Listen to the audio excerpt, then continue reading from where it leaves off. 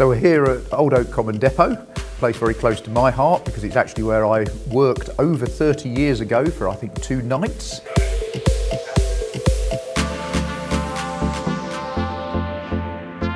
These days it's the hub, it's the real heart of where the fleet's going to be based for the Elizabeth Line, the 70 trains for the Elizabeth Line.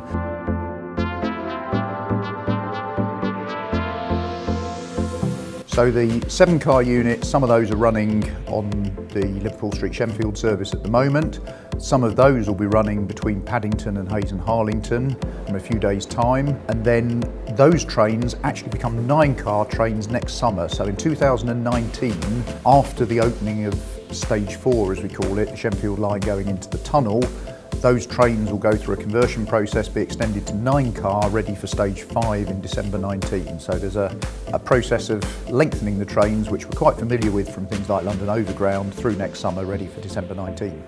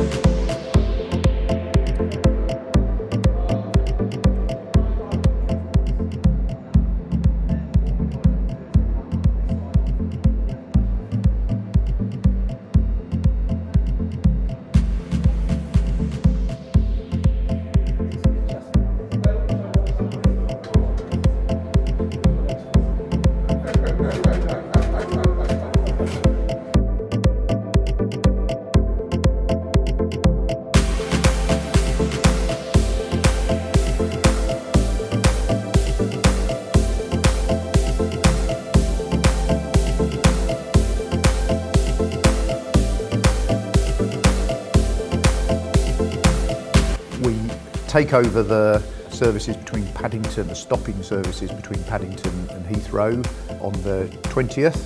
We'll be running 2 trains an hour to Heathrow, 2 trains an hour from Hayes and Harlington into Paddington.